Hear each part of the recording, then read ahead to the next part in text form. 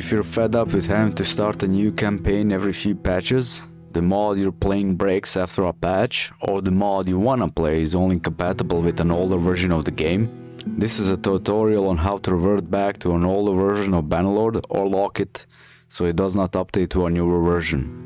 All you need to do is go to your Steam library, find Bannerlord, then right click on the cogwheel here or right click the game and go to properties. Go to betas.